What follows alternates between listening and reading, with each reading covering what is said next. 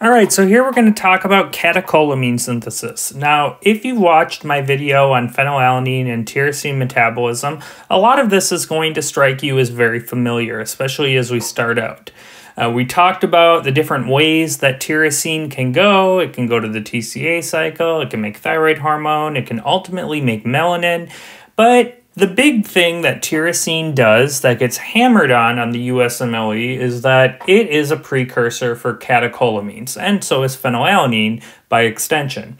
So we're really going to focus here on how catecholamines are synthesized, and because there's not really any diseases that directly affect this pathway, we're going to talk about drugs that interfere with this pathway and why they're used, and so that can come up on the exam. Now, one way that this can come up on the exam, and I've seen test questions that do this, is they'll say, okay, you've got phenylalanine and tyrosine, point to the place in the TCA cycle where those ultimately end up. And they'll give you, they won't even list the names of the intermediates. They'll just put numbers, and you kind of just have to know where fumarate is. And you have to know that it's fumarate, that phenylalanine and tyrosine ultimately become fumarate when they're metabolized down to the TCA cycle. So this does get tested. They will expect you to know your biochemistry, so you've got to know this stuff. All right, so some of this is going to be a little bit of a review if you've watched my previous videos, but let's start. So we start out with phenylalanine. Of course, phenylalanine being an amino acid, and that gets converted to tyrosine. Now, the enzyme that does this is called phenylalanine hydroxylase, and that uses tetrahydrobiopterin as a cofactor. Again, if this doesn't make any sense, please go back and watch that video. Tyrosine then gets metabolized through multiple steps to something called homogentisate. You may hear this referred to as homogentisic acid, pretty much the same thing. Homogentisate then gets broken down into mallyl acetoacetate, and that is done by an enzyme called homogentisate. I'm just going to write homogent oxidase. And then mallyl acetoacetate goes through a couple steps, and it ultimately becomes fumarate, and fumarate goes into the TCA cycle. And it can get broken down, it gives off NADHs and used for energy. What else can happen to tyrosine? Well, tyrosine is part of thyroid hormone. But in order to become thyroid hormone, it needs to receive iodine.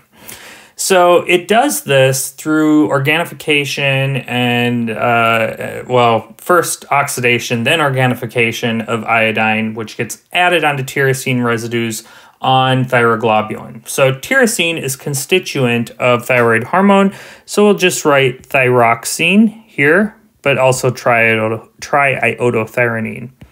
So thyroxine. And the enzyme that ultimately is kind of indirectly responsible for this is TPO. Where else does tyrosine go? Well, it can be converted into DOPA. DOPA being really the big precursor for catecholamines. So we'll write DOPA here.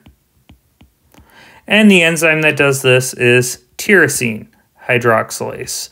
And that also uses tetrahydrobiopterin as a cofactor. Now, DOPA doesn't really do anything on its own, but it can be converted to melanin. And this should be familiar to you if you've watched my other video. And the enzyme that does this is called tyrosinase. Tyrosinase. You would think that it does something on tyrosine, and it does, but where we get melanin is from the conversion of DOPA through tyrosinase into melanin. Okay, DOPA then gets converted by an enzyme called DOPA decarboxylase, and that then becomes the dopamine.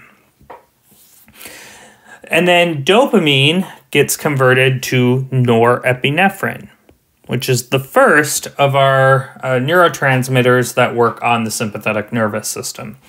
And that is through an enzyme called dopamine beta hydroxylase. and that uses vitamin C as a cofactor.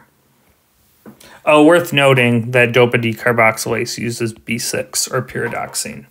And then finally, norepinephrine uses an enzyme called PNMT, and then that becomes the final of our neurotransmitters, and that's epinephrine.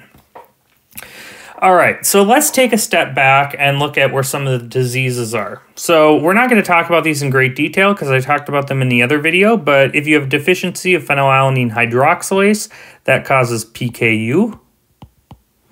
If you have a deficiency of tetrahydrobiopterin, usually through a replenishing enzyme, then that is called malignant PKU. Just because it's PKU, but you also have some other symptoms because tetrahydrobiopterin does a lot of other things. If you have a deficiency of homogentisate oxidase, then you have alkaptonuria. And if you have autoantibodies to thyroid peroxidase, then you have Hashimoto's. If you have a deficiency of tyrosinase, this is one of the ways that you can develop oculocutaneous albinism.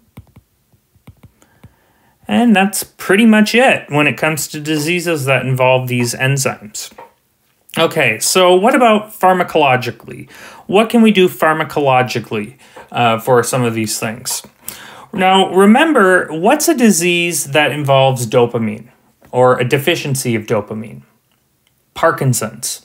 So we want to increase dopamine in Parkinson's. So how do we do this? Well, first of all, we can give dopamine. How would we give dopamine? Well, if you give dopamine, it's not going to get into the blood or into the brain because dopamine itself cannot cross the blood-brain barrier, but dopa can. So we give levodopa to patients with Parkinson's. The problem, though, is that within the bloodstream is this dopa decarboxylase that's ready to just snag on to any dopa that's sitting around. So we want to give something that inhibits peripheral dopa decarboxylase so that that dopa can stay there until it gets to the brain and then it can cross the blood-brain barrier.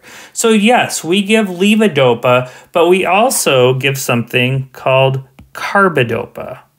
And carbidopa will maximize the amount of dopa, levodopa, in the bloodstream so that it can get into the brain and do its thing. Okay, so now let's talk about how catecholamines are broken down. There's pretty much two enzymes that do it, and they are COMT and MAO. So COMT is really the first, it's really the first step in breaking all of these things down. COMT, COMT, COMT.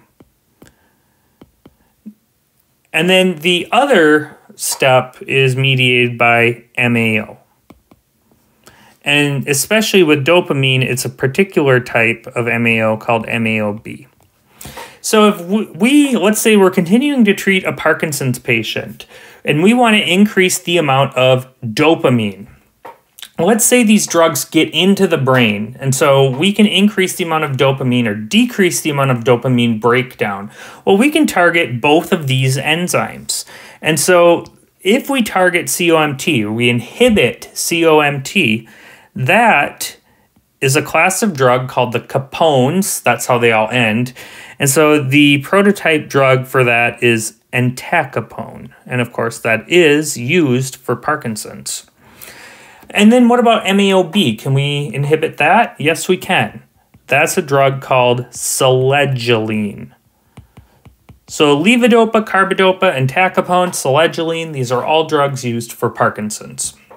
Now, what about norepinephrine and epinephrine? Well, they get broken down into metanephrine and norepinephrine. So epinephrine gets broken down into metanephrine, and norepinephrine gets broken down into normetanephrine.